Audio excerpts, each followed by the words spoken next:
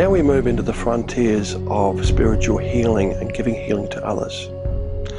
The spiritual implications of healing are huge, not just for the patient, but for the healer as well.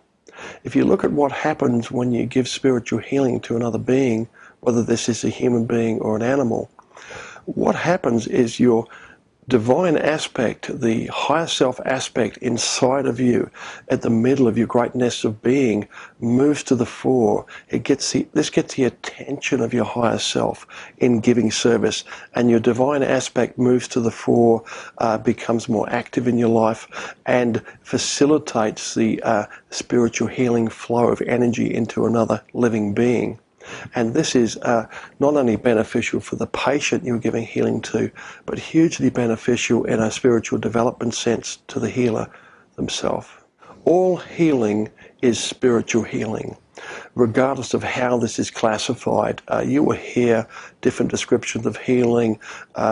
People will say that is energy healing, that is magnetic healing, this is spiritual healing, this is divine healing.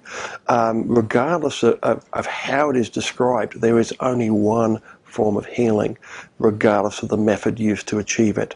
The flow of energy through your body, through your spiritual body, into another person is a spiritual act of spiritual healing.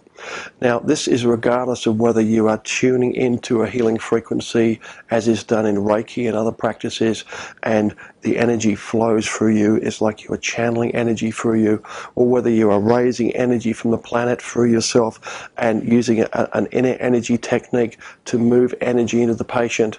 Regardless of the method, healing accomplishes one thing, and all healing methods accomplish this one thing. They cause a healing response in the patient's body-mind. And in this sense, all healing facilitates the self-healing of the patient.